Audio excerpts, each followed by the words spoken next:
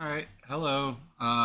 Silly here. I'm gonna do a quick tutorial on the flashing the Mercutio with Bongo Cat or other firmware. So this is assuming it's fully built with stock firmware, nothing like crazy on it so far. I've had this one for a while, and I haven't used it in a while, so forgive me if I am off a tiny bit on things, but I'll correct as I go.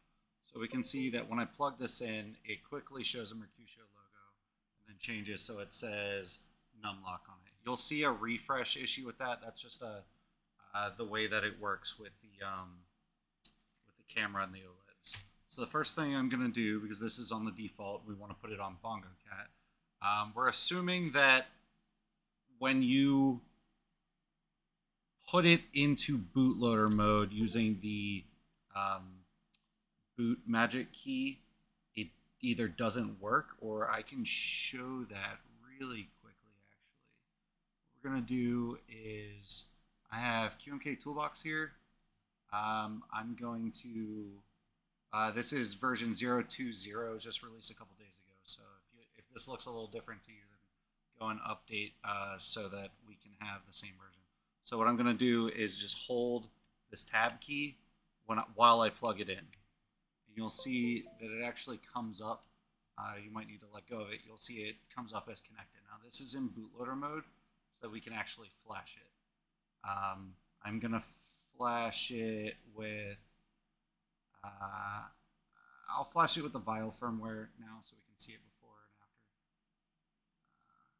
Okay, so that's if you want to use the bootloader key when you hold that in. But let's say you accidentally put the wrong firmware on and you need to use the boot and reset key. We're going to go through that now.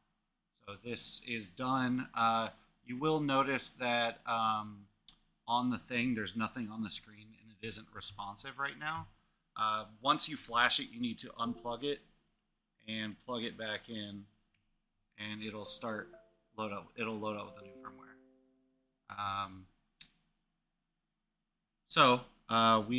We have Vial firmware now, so it's not actually. It might work with the boot magic. I forget if I have this set in the Vial one, but let's assume that we can't use the boot magic key for whatever reason. First thing you're gonna do is unplug it. Then you're going to take your screwdriver and you're going to remove this guard, the acrylic guard that's on it.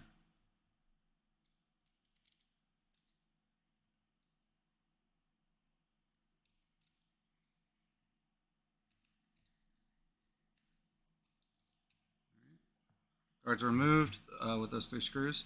Now the things that we need to pay attention to right now are these two buttons right here next to the microcontroller.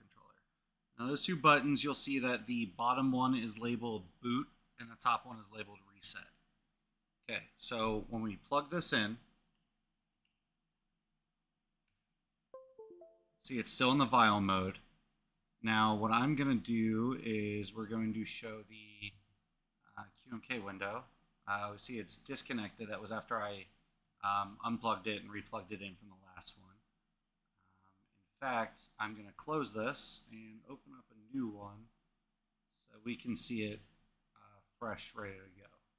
So what I'm going to do right now is I'm going to find, you guys can't see it right now, but I am choosing the file.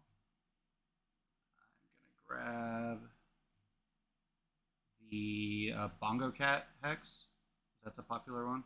So it's on my desktop, but it's MechWild _Mercutio _Bongo Cat.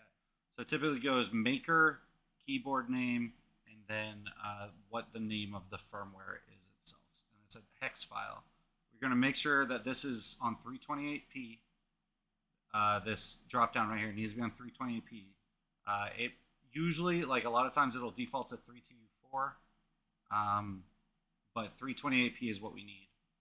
Now we're going to select auto flash just for convenience here. And we're going to do now is these two buttons, while that's plugged in, we're going to hold the bottom button and then we're going to tap the top button. And then we're going to let go of the bottom button. You'll see how it went into bootloader mode here. So it didn't auto flash, so I'm going to click flash right here anyway to make sure it happens. Okay, flash complete. So now I'm going to let's get rid of that. We'll see it still has the screen up like it's the vial firmware. So what we need to do is unplug and plug it back in. And you see Bongo Cat is now here on the screen, ready to party with you guys. All right. All you got to do from that point is put the guard back on. I typically don't put screws in while it's plugged in, just for sake of safety. I won't like work on the boards while it's plugged in. God knows I would like slip and connect something that doesn't need to be connected. So put this in, plug it back in. And we've got Bongo Cat ready to type.